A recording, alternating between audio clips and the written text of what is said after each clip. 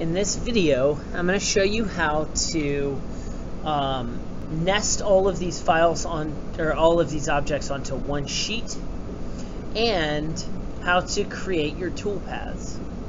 So what I'm going to do is, first thing, I'm going to pin my toolpaths here. And what I'm going to do is I'm going to first start off with nesting the files to make sure that everything's going to fit onto one sheet. Okay, so when we go to nest, I'm just going to come down from the top. At the top we have our tool diameter, but so our tool diameter is 0.25. okay, we want our clearance to be 0, and what that means is we've got 0.25 between each piece, so when it goes around it leaves 0.25 on the shapes. Okay, so the next thing down is we want our border gap. So you want, with this material, it's going to be the softest, it's going to be very soft, so we want to make sure that our border gap is 0.5 or greater. Okay, so I'm going to start with 0.5. I'm going to go to preview and see what it does. Okay, so it plops all these on here and it makes them 0.25 apart. Works perfect, looks good to me. So I'm going to go ahead, and since this fits this well, I'm going to try to move it a little bit bigger to give myself a little bit bigger gap. So now I'm going to preview it and see, and that fits on there well. So I'll go up one more, and I'm going to say 1, and then I preview, and it still fits on there. So let's try 1.25. And oops, sorry, 1.25. Let's try that again. Preview, and you'll see it plopped some pieces onto another part. So 1 inch is going to be the best for me. Okay, so preview, it plops on there. Okay, so that's how to get our parts nested. So that's step 1, is to get everything placed onto one sheet.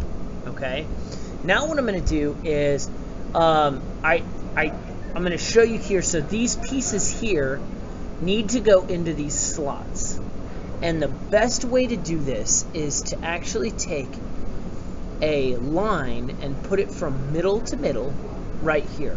Okay, so I'm adding from middle here to middle there. Okay, middle here to middle there, middle here to middle there, and then I'm going to do the same thing for all of these. Okay, I'm going to pause that because this takes a little bit. Okay, in that time, what I did was I added lines from the midpoint here to the midpoint here on all of these pieces here, okay, that are going to insert into these other slots. And I'll show you the reason in just a little bit. We don't want to cut on the inside of this. We want this to start, the bit to start here and end here. Okay, so now we need the next step, which is step 3, is to create our toolpaths. So we're going to do it all with 2D profile, and I'm just going to come down here at the bottom and I'm going to say inside tool path. Okay, so inside, or inside cut, and I'm going to start at the top. So it's going to be 0.25 thick, so I want to make this 0.255. Okay, 255, so 0.05 thicker than cut. We only need this to cut 2 passes. Okay, and then we're going to say inside. So we're going to go inside on this one. And so we also are going to add some tabs, and I'll show you how to do that. We'll do this 0.2. Oops, sorry, I said that wrong. Our length is going to be 0.5. Our thickness is going to be 0.2. Okay, so then we're going to click on, this is inside. I'm holding shift, this, this, this, this, this, this, this, and these. Okay, Now, these are pretty big, and I don't want them to break off. So this is why I'm going to add some tabs. I'm going to add a tab from here to here, and here, and here. And then I'm just going to, and in the end, we're going to cut them off. We'll put one here, and here, and here. Okay? So I'm going to say, okay, done, calculate. It'll tell me it's cutting through the material. We hit OK. I'm going to hit play, and boom, there we go. All right. So our next step is going to be doing the on. We're going to cut on that face. So this is the same. This is going to be 2 passes, and we're going to say on. And this time we're going to choose this, this, this, this. And you have to click them individually. You can't really circle around them. It's not as easy, so. And that's it, okay? We don't need tabs on this one. We're gonna go ahead and hit calculate. We're gonna hit okay. And then preview. Oops, preview. So these cut a slot, but the slot is gonna be a little bit wider than that space that you put. Okay, and then the last one is going to be we're going to go up to profile, we'll leave this the same, 0.22255, we change this to 2 passes, and then we're going to select outside. Okay, now we're going to come down and we're going to add tabs also. And this time we're going to add a lot of tabs because this is soft material.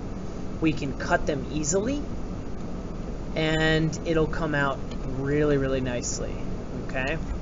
So I'm gonna put the tabs that I'm gonna do, I want at least one between these two, and you want them to line up, otherwise it'll create one, and then it'll cut it right back off. So I'm gonna align this, we're gonna put one here, we're gonna put one between here and here. This one's long, so I'm going to do 2, one here and one down here. We'll do one on the outside on all of these objects. We'll do one here. So each object is going to get at least 4. Some will get 5. Okay? So I'll do 6. Excuse me. Here and here. Here and here. And then here and here.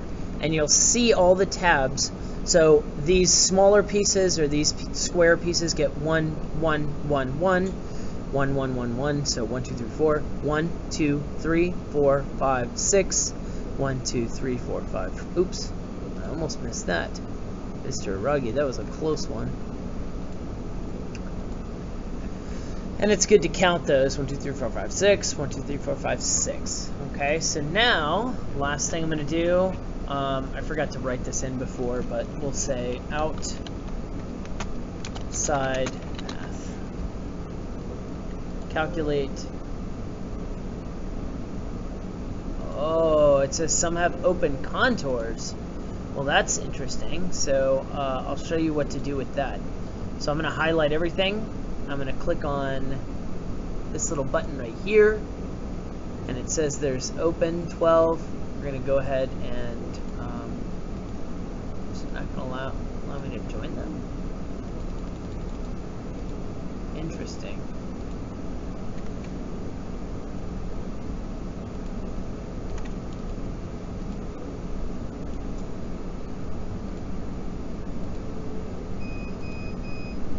Huh.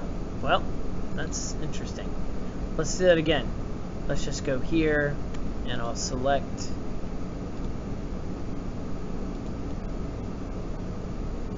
these, and it's not open anymore for some reason. I don't know why. But, so when I go to calculate, it should, there we go. It's gonna go all the way here. Interesting. Alright, we're gonna go to preview all toolpaths, and you can see all the tabs that hold everything together. And that's it. So the last thing, the last step, and I'm going to go kind of slow through this so you can see. I'm going to select all of these. I'm going to go to Save. You want to make sure that this is checked, output all visible toolpaths to one file. And then we're going to come down here and we're going to select CNC Shark USB Arcs Inch. Okay? And then go ahead and save the toolpath. It's important that before you do this, have me check all of these things and you can go ahead and start cutting. Okay?